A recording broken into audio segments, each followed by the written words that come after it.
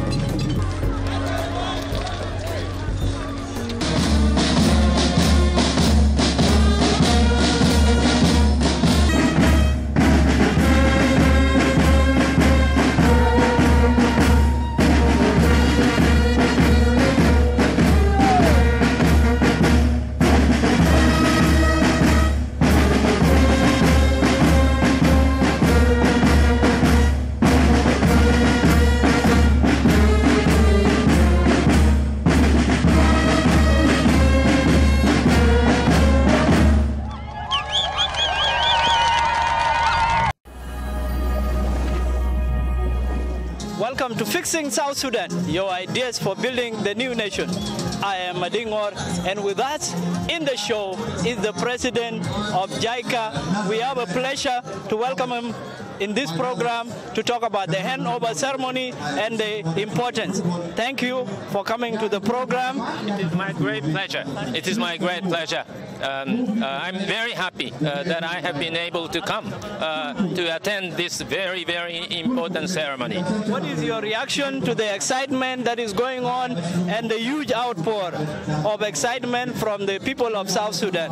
Well, I felt the energy and activity and eagerness to develop South Sudan with these huge people, particularly including young people, children gathering together, indicates the possibility of future peace and development. You have delivered on this bridge. Can you tell us what other JICA projects are on the pipeline? Well, with the completion of this bridge, Freedom Bridge, we are engaged in another project to repair and rebuild bridges inside Juba. Also underway is a very important project to construct a safe and clean water supply. And I'm happy to let you know that this project is on track, and we hope that the huge number of citizens of Juba will have access to clean and safe water in early next year. JICA is fixing South Sudan. Can South Sudan be fixed? Well, we are very proud of being involved in the efforts of fixing South Sudan. And is this your first time in South Sudan? What can you say about the new nation and what should be done to fix South Sudan, to develop South Sudan? Well, actually, this is my second visit to South Sudan.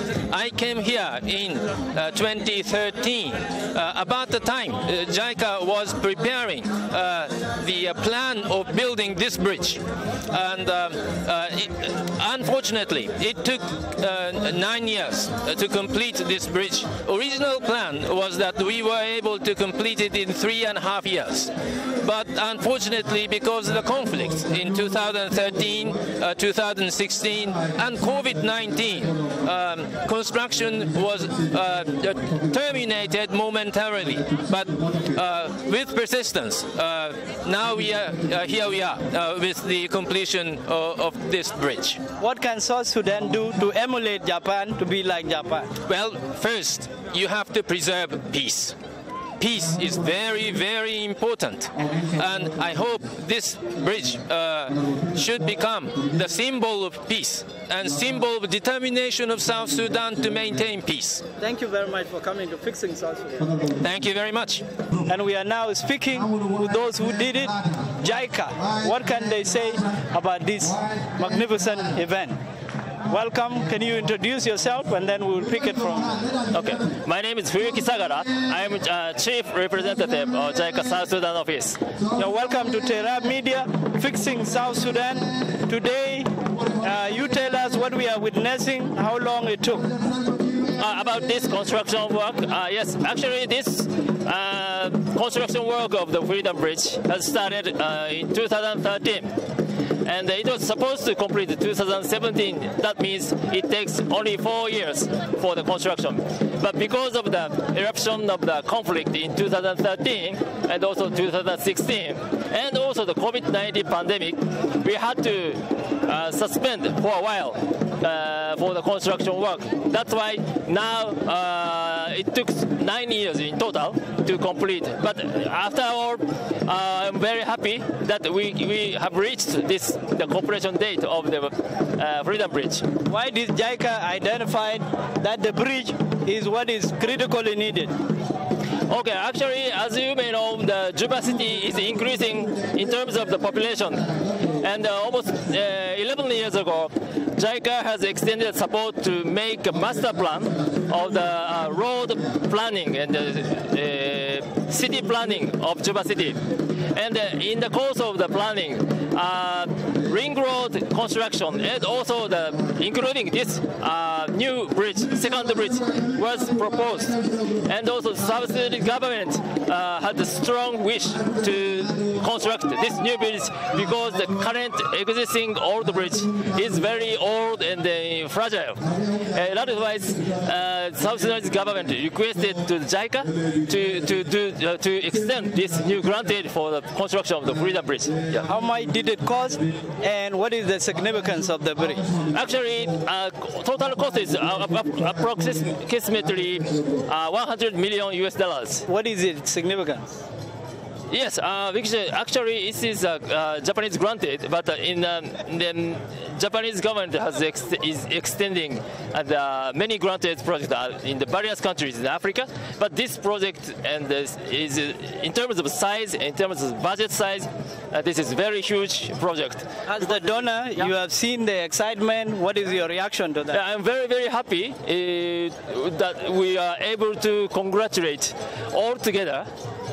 Both from the South Sudanese people and the Japanese people, and then we can congratulate each other about the completion of this Freedom Bridge. This is very fantastic. Thank you. Thank you very much. The representative of Japanese Ambassador Shutmi Handover to come and address this occasion. Ladies and gentlemen, Japan has been enthusiastically assisting South Sudan since its independence in various ways, such as UNMISS, humanitarian assistances and development projects, with more than $700 million US and more than 4,000 Japanese nationals' participation. Taking this opportunity, let me share my thought on one simple question. Why does Japan help South Sudan? It is, of course, good to South Sudan, of course. But what does it mean to Japan? There are 5 causes and motivations, at least, on Japan's side. In other words, legitimate interest of Japan to do so. Firstly, helping South Sudan is perfectly in line with Japan's foreign policy, proactive contribution to the global peace. With this policy, Japan is willing to help a peace-building effort on the globe, however far it is from Japan. The Japanese, why? It's because such peace-building is an indispensable component of the global peace, on which Japan's peace and security depends. Therefore, the Japanese assistance to the South Sudanese peace-building and nation-building effort is embodying the policy proactive contribution to the global peace. Secondly, Japan attaches great importance to the realization of human security across the globe. The human security is the concept that every single human being is entitled to live a safe and dignified life and should be allowed to develop his or her potentials to the maximum extent possible. Japan believes that human security should be guaranteed for the South Sudanese people who have long suffered the civil war. In addition to Japan, the contribution to the realization of human security in South Sudan would add a glorious new page to Japan's history. I believe so. Thirdly, Japan needs stability in East Africa. To Japan, East Africa is the gateway to the entire African continent. And South Sudan's peace and security, stability interrelates with that of East Africa. Thus, Japan expects that South Sudan will remain a stabilizing factor in this region. Fourthly, Japan wants to strengthen the cooperation with South Sudan in addressing global issues, including the rules-based international order, the UN reform, environment, etc., etc. Until now, the bilateral cooperation has been in a great shape. South Sudan extends support to many Japan's candidacies in international elections. Japan highly appreciates UN General Assembly resolution of the 24th of March on improvement of the humanitarian situation of civilians in Ukraine under the Russian invasion. Japan hopes to continuously work with South Sudan in protecting universal core values underpinning the global peace, security, and prosperity, such as rule-based international order. And fifthly, Japan wants more active bilateral exchanges. I hear South Sudanese honey is very much popular among health-conscious Japanese people for its purity and naturalness. My birth city, north of Tokyo, hosted the South Sudanese National Olympic team for more than a year in preparation for Tokyo Olympic and Paralympic Games. These are good examples of bilateral exchange, but we need to see more of them in the future. Juba Sudan oye! Achabata Juba Kulu oye! Because of the time we have spent standing in the hot sun of South Sudan, I will not bog you down also with a long speech. I would like only to appreciate your coming and your endurance of all the heat of Juba. The best thing I have realized here is just when people came to dance with Emmanuel Kembe, I saw my old colleagues, those who rebelled with me in 1983.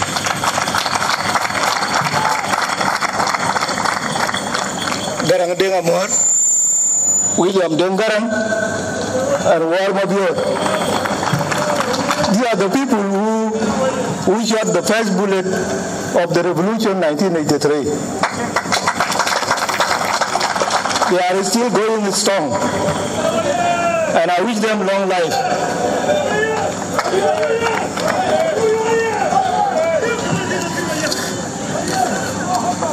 Today is a great day for the city of Juba,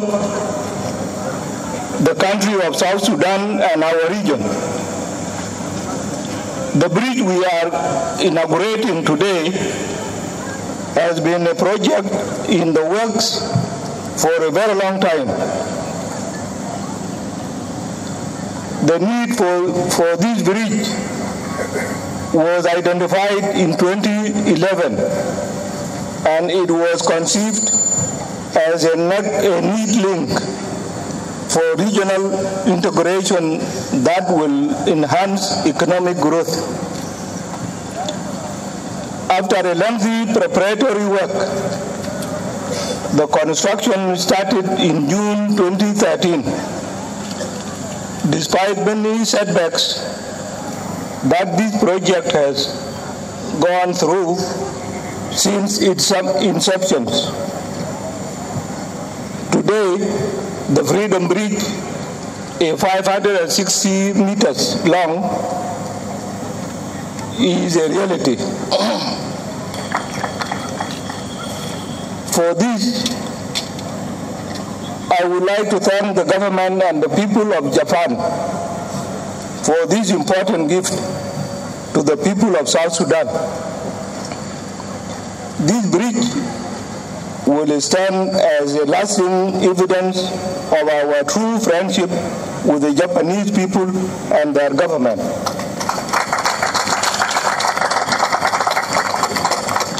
Your Excellency, the Ambassador of Japan, your country is one of the few countries that does not attach conditions to its development support.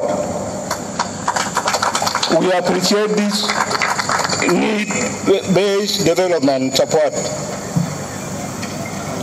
Having said this, I would also like to recognize and thank our partner, Japan International Cooperation Agency, JICA, for implementing this project with the utmost professionalism. We are grateful to JICA for staying the course on this project despite numerous challenges it has encountered. As a country, we look forward to continuing this partnership with the goal of getting more done. At national level, I would like to thank the Minister of Roads and Bridges and all his officials for the work they have done to complete this bridge. Equally, I am also grateful to the men and women who worked so hard to build this amazing engineering piece. Your Excellencies, this bridge falls under our priority of reconnecting South Sudan to the region via the road network with the goal of facilitating trade. It is this desire for infrastructural development that we are pleased to have His Excellency Raila Odinga with us today. He is here at his capacity as the High Representative for Infrastructure Development in Africa. And the advices he gave us, I think we should take them seriously because of peace. When they shook hands with President Uhuru, whatever differences that was between them disappeared, and they are now in peace in Kenya. It is a great honor, Your Excellency, for you to witness the opening of this key bridge that links South Sudan to many countries in the region. In your capacity as a champion for infrastructure in our continent, I would like to say that the opening of Freedom Bridge today is just the beginning, and we need your support for us to accomplish the remaining projects. I mean, it is the beginning of the road of development that will have to move forward. There are people who do not want to see anything good being done in South Sudan. The best thing for them is that they go and hang themselves and leave the South Sudanese people to stay alone. In your capacity as a champion for infrastructure in our continent, I would like to say that the opening of Freedom Bridge today is just the beginning, and we need your support for us to accomplish the remaining projects. There are many more projects in our infrastructure development plan. We need your Excellency's goodwill. And to my people who received this gift today, I would like to call upon you all to work hard to maintain peace in our country. Having peace will allow us to focus on service delivery and development project. War holds up progress, and the time it took to complete this bridge is a living example of how war delays the development. To the residents of Juba and others who will be using this bridge, I ask you all to show your appreciation to our Japanese friends who gifted us with this structure by taking care of it. Let's all drive safely on it, because it is our new line and a gateway to the region. I want the reckless drivers to drive on this bridge without carefulness, so that the bridge lasts long. Thank you very much, and God bless you.